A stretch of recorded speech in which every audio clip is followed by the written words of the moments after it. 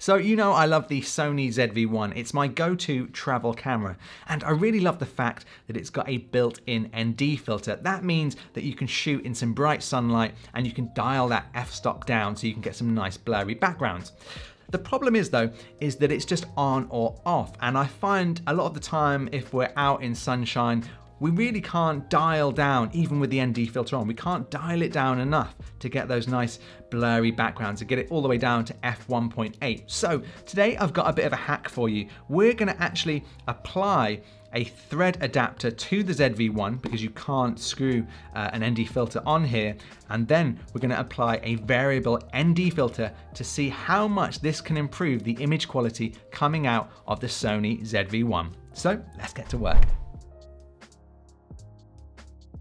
So the first thing we're going to actually need to do is actually physically stick the filter adapter onto the ZV1 because there's no thread adapter here on the ZV1. So we're actually going to have to use this 3M sticky tape to put this on. A little bit scary, but let's see how it goes. So now I'm going to do my best to line this up with the front of the camera. Let's see if we can get this perfect.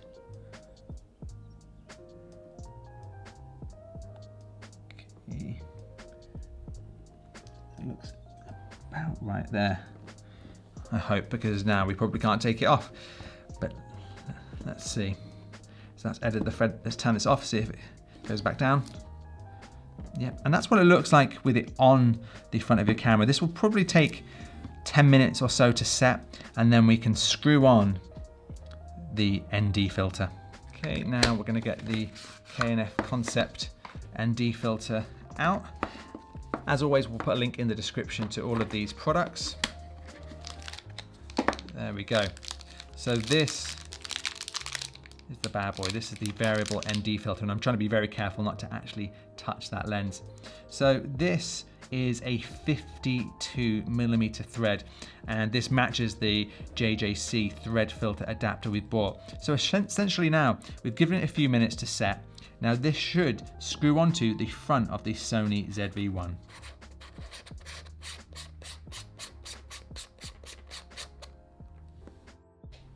Okay, so now we've got it installed. Let's go outside and take some test shots to see how much this improves the Sony ZV1. Okay, so we've got the f-stop at f10, and as you can see, the background isn't that blurry. So the advantage of the ND filter is if we switch it down now, we're gonna put the ND filter to the max, we're gonna put the f-stop as low as we can, and hopefully we can get that f1.8, which means we get a nice blurry background.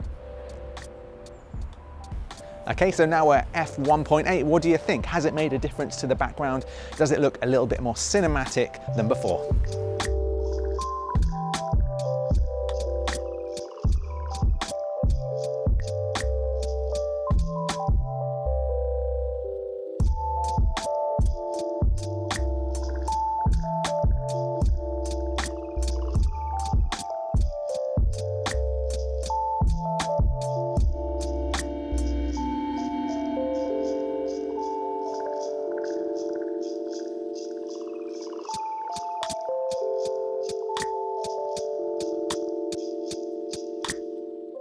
So it also helps when you're vlogging as well, because you can really dial in this ND filter, and as you can see, I'm just going to bring it up a little bit there, it means I can shoot at f1.8, and that means if you're walking around a town or an airport, all of the people in the background will be out of focus, and that's what you want. You want all of the focus to be on you or the subject. You don't want everyone else who's in shot to be in focus in the background.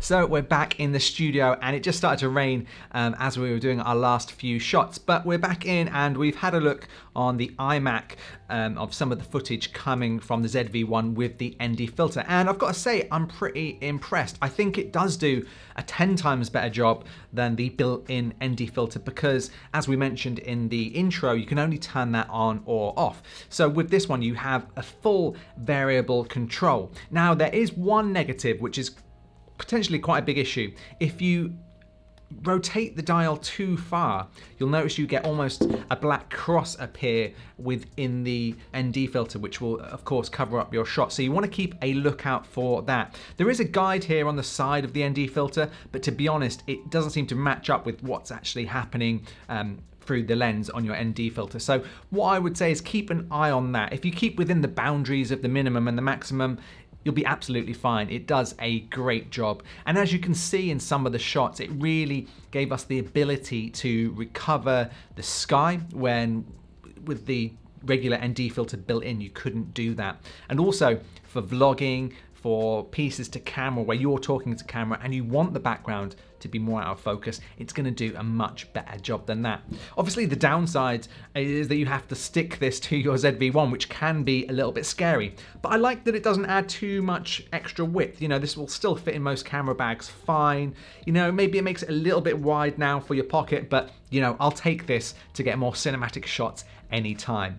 So anyway, thanks for watching, and if you've got any questions about this or you want to check it out, check out the links in the description below, and also leave us a comment if you've got any questions too. Anyway, thanks for watching, and I'll see you in the next video.